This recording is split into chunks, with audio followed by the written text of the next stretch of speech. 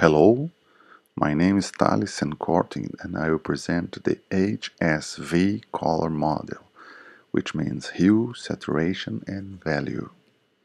Well, HSV is based on a cylindrical coordinate representation of points in an RGB color model.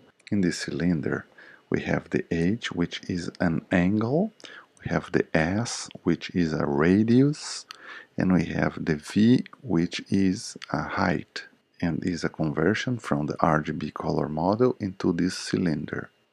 We consider the hue as the dominant color as perceived by an observer.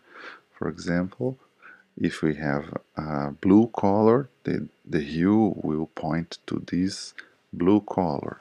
The saturation, which is the amount of white light mixed with a hue, and the value is the chromatic notion of intensity.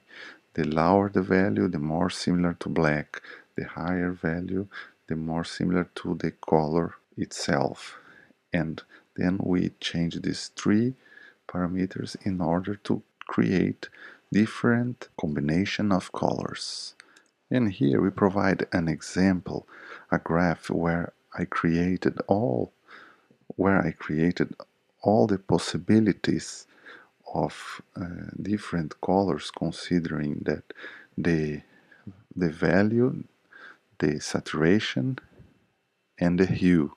We can perceive that, as I've said previously, when the value is low, all the colors are similar to black, and as long as the value is increasing, we have the colors itself.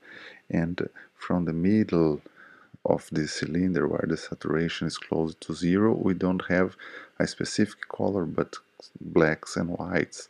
And as long as the saturation differs from the center, we have more defined colors, and then we can create all the possible colors, converting from the RGB color model to this HSV color space. So this is the HSV color model. Thank you.